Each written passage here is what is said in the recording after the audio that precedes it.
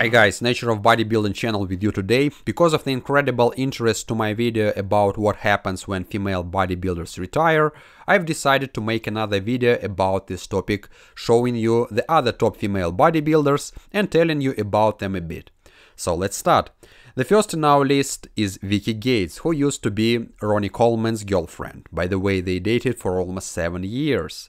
Judging by the photos from Vickey's Instagram, they're still on friendly terms anyway.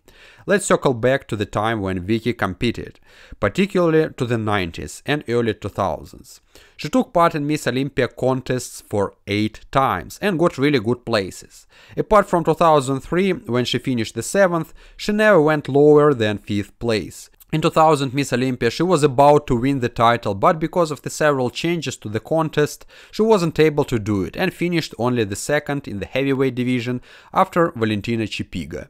She is literally an uncrowned Miss Olympia. In my opinion, she deserved to win Miss Olympia contest. If she had won, then we could have seen a couple of Olympia winners. Unfortunately, it never happened. Vickey Gates finished her career in 2003 and now she is 56. I think that she looks great for her age. She still keeps fit and involved in bodybuilding sphere as a personal bodybuilding coach. Well, the next sports person is actually Vlaentina Chepiga, who won 2000 Miss Olympia, not allowing Vickey Gates to date Mr. Olympia as Miss Olympia, so to speak. I have already made a video about Vlaentina, but I would like to show you her current shape now. Taking into account her correlation between her height of 165 centimeters or 5 foot and 5 and weight of 62 kilograms or 137 pounds, she wasn't that big in comparison to Vickey. I believe that Vlaentina was like a current women's physique competitor, so maybe because of that you can see a lot of differences between her competing shape and her current shape in the photos from her Instagram. It seems to me that sometimes she almost brings back her competing shape, which is incredible for a 56-year-old woman. Number 3 in our list is Andrulla Blanchett, who was also 2000 Miss Olympia winner, but in the lightweight division. In my opinion, despite being in the lightweight division, she was more muscular than Vlaentina, the winner of the heavyweight division.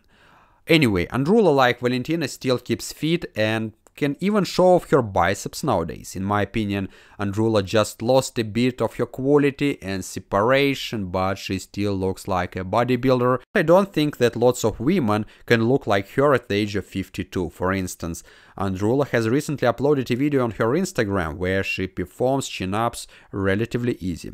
So, in a nutshell, Andrulla is phenomenally fit for her age.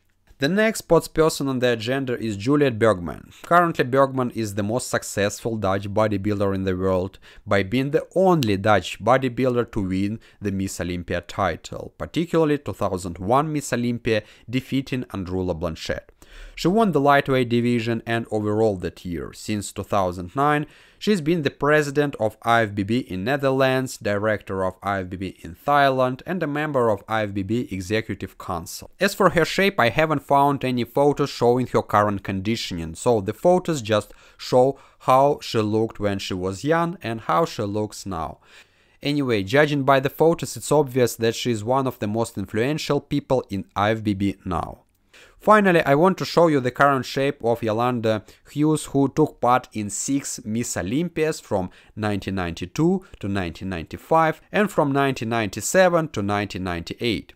Her best placing was in her last Miss Olympia when she ended up finishing the 2nd after Kim Chizhevsky. Yolanda now is 55 and her conditioning is also incredible.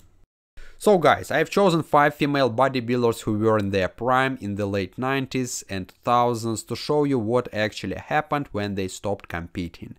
I haven't placed them in any particular order in this video. I've placed them only just so that we can see that unlike male bodybuilders who tend to lose almost all of their gains when they stop competing, females in general tend to lose their muscle quality, separation and striations, but they still keep fit. There are of course some examples when females become almost man-like after bodybuilding or even powerlifting career, but these representatives were and are all top female bodybuilders with incredibly successful bodybuilding career and they still look feminine.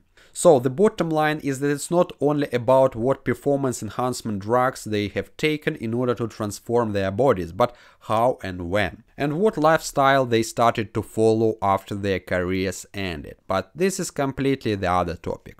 Well guys, thank you for watching. If you like this video, please give it a thumbs up and subscribe to my channel. Good luck!